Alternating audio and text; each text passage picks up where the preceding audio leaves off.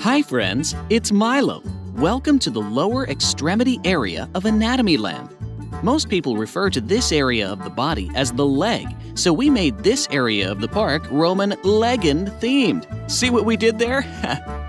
We'll start our exploration in Rome and learn the anatomical structures around the hip joint. Similar to how there would be no Roman Empire without Rome, without the hip joint, the lower extremity would not exist. The gluteal and femoral regions both have muscles that act on the hip joint, but we'll start with the gluteal first, as it is the most proximal part of the lower extremity. There are 9 muscles in the gluteal region. In this video, we will focus on the 4 superficial gluteal muscles. To emphasize this, the scene takes place above ground in the Coliseum. Oh, let's get ready to rumble! First up is General Gluteus Maximus, abducted commander of the armies of the lower extremity, general of the femoral legions, loyal servant to the true emperor Hippus Jointus, father to an abducted Gluteus Minimus, husband to an abducted Gluteus Medius, and I will have my vengeance in this life or the next. Sorry, I'm not sure what came over me there. Anyway, General Gluteus Maximus represents, conveniently, the gluteus maximus muscle. He is a mighty gladiator and has notched dozens of victories in the Colosseum. But instead of massive weapons, General Gluteus Maximus holds a plethora of seemingly non-intimidating items in his hands. As a reminder, in Anatomy Land, anything held in the character's right signifies the origin of the muscle, and anything in the character's left signifies the insertion. There are 3 things in his right hand. The first item he's holding is a rope, but it's what's on the other end of the rope that matters. Have a look at that ferocious-looking lion. He even sports a collar with William engraved on it. Let William the Lion remind you that the first origin of the gluteus maximus is the ilium of the pelvis. Next, look at the bottle of sacred rum. Sacred rum, sacred rum, sacrum, aha! I guess a little liquid courage before an epic battle never hurts. Lastly, the rooster represents the gluteus maximus muscle's 3rd point of origin, the coccyx. Our feathered friend should help you remember the coccyx for obvious reasons. Wow, the gluteus maximus muscle has a lot of origin points, but lucky for us, this muscle only has 1 point of insertion, the iliotibial tract. This is a long, fibrous thickening of the thigh's deep fascia that runs from the ilium to the tibia, hence the ilio and tibial parts to the name. To help you remember the iliotibial tract, we'll have General Gluteus Maximus hold a pamphlet in his left hand. On the pamphlet, we see Libyan flags as well as our favorite lion, William. It looks like they got William out here all the way from Libya. Let William and Libya remind you of ilio and tibial. Clearly, our friend Max is aware of the age-old adage, know thy enemy. For actions, the gluteus maximus muscle extends, abducts, and laterally rotates the thigh at the hip. When done together, these actions result in a stance that looks like a back kick in karate. Therefore, we'll have General Gluteus Maximus standing strong on one leg and kicking out at his opponents with the other. Standing next to General Gluteus Maximus is his wife, Gluteus Medius. This powerful woman represents the gluteus medius muscle. She is also holding a rope to subdue William in her right hand, which once again represents the ilium. The toy lemur in her left hand reminds us that the gluteus medius muscle inserts on the femur. Since lemur sounds like femur, we thought it would be a good way to remember the term. Notice how the lemur holds a giant chariot wheel? It does this because the gluteus medius muscle inserts, specifically, on the greater trochanter of the femur. The term trochanter is derived from the Greek word trokos, which means wheel. Hope that helps you remember that the greater trochanter is a specific part of the femur. While the main function of the gluteus medius muscle is to abduct the thigh at the hip, the anterior fibers medially rotate the thigh at the hip, while the posterior fibers laterally rotate the thigh at the hip. To show this, we'll have gluteus medius kicking out one leg and indicate that she is twisting it back and forth at her hip joint, like a ballerina.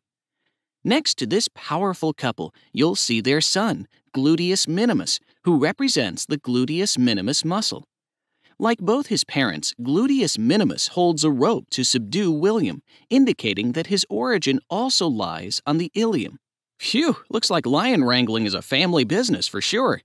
Also, little Minimus is holding a lemur with a giant chariot wheel in his left hand, indicating that, like the gluteus medius, the gluteus minimus also inserts on the greater trochanter of the femur. The gluteus minimus muscle abducts and medially rotates the thigh at the hip. When done together, these actions result in a stance that looks like one just did a taekwondo-like sidekick. Therefore, we'll have gluteus minimus doing a strong sidekick to beat back opponents in the area. Lastly, we come to a woman watching the entire match. She is wearing a latte face mask and is here to support her favorite gladiator family. She represents the tensor fasciae latae and is named so because of her latte-shaped face mask. She's also a little tense because the match is about to begin. Like the members of the gluteus family, our latte face mask supporter holds a rope in her right hand to subdue William as well, indicating that the tensor fasciae latae muscle originates on the ilium, specifically the anterior superior iliac spine. Talk about an avid fan. In her left hand, our fan holds a William Libyan pamphlet, which symbolizes that the tensor fasciae latae also inserts into the iliotibial tract. Clearly, Maximus's greatest fan is also curious about his greatest foe. For action, the tensor fasciae latae muscle flexes, abducts, and medially rotates the thigh at the hip. When done together, these actions result in a stance that looks like one is about to do a high karate kick. Therefore, we'll have our avid fan pretending she is in the arena with the family and acting out a kick to repel her foes. Now, let's discuss the vasculature. Here in Anatomy Land, we use pipes and other water-transferring devices to symbolize vasculature. Since this area of the park is Roman Legan-themed, we'll use Roman aqueducts to symbolize the major blood vessels. Like the pipes of today, Roman aqueducts transferred water over hundreds of miles so that its citizens could have access to clean water. The superior gluteal artery supplies the buttocks or gluteal area's superficial muscle grouping. It enters this region via the greater sciatic foramen and then breaks into a superficial and deep branch. To remind you of the superior gluteal artery, we'll draw a silver aqueduct with the gluteus family crest, which ironically enough is a pair of butt cheeks, and have it entering the arena via a large archway. The silver color will help you recall the superior part of the name, while the cheeks will help you remember the gluteal part. Be aware that, before reaching the gluteus family, the aqueduct splits into two smaller branches, and on both, the color and pattern continue. The first branch continues above the ground and runs by general gluteus maximus.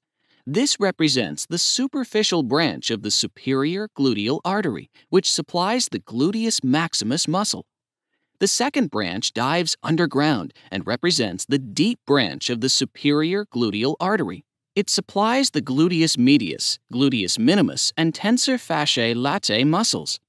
Since the deep branch of the superior gluteal artery runs between the gluteus medius and gluteus minimus muscles, let's have the aqueduct run underground between the gluteus medius and gluteus minimus characters. Next, let's discuss the nerves.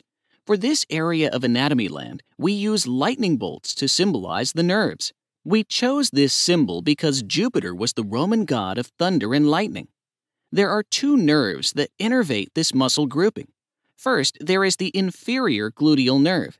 It innervates the gluteus maximus muscle, so let's have an ivory lightning bolt with a gluteus family crest on it, hitting the ground near general gluteus maximus.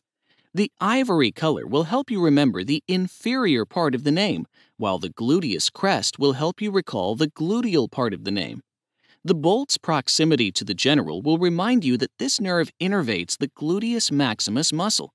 The second nerve is the superior gluteal nerve, and it innervates the gluteus medius, gluteus minimus, and tensor fasciae latae muscles. To show this nerve, we'll draw a silver lightning bolt with a gluteus family logo, striking near gluteus medius, gluteus minimus, and sponsor fasciae latae. The lightning bolt's proximity to these three characters will remind you that the superior gluteal nerve innervates the muscles they represent. Next, let's discuss pathologies. There is only one you should know for this muscle grouping, and it is injury to the superior gluteal nerve. Remember, the superior gluteal nerve innervates the gluteus medius, gluteus minimus, and tensor fasciae latae muscles. Thus, any injury to this nerve will affect these muscles and their actions. The classic way to identify a superior gluteal nerve injury is to have the patient stand on one leg. A patient with this injury will have their pelvis descend on the unsupported side, or the side opposite of the leg on which the patient is standing. This descension is called a positive Trendelenburg test. To remind you of this pathology, we'll put a trendy bird in the scene and place a beat-up silver lightning bolt with a gluteal crest design. In addition, let's have the trendy bird stand on one leg with its unsupported hip descending.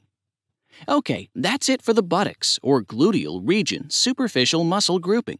There are 4 muscles, 1 artery, and 2 nerves. The muscles are the gluteus maximus, gluteus medius, gluteus minimus, and tensor fasciae latae. The superior gluteal artery has 2 branches. The superficial branch supplies the gluteus maximus muscle, while the inferior branch supplies the other 3.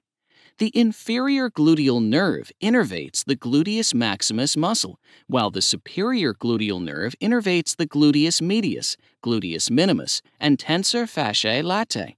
For pathologies, an injury to the superior gluteal nerve results in a positive Trendelenburg test. All right, let's head underneath the arena to learn about the gluteal area's deep muscle grouping.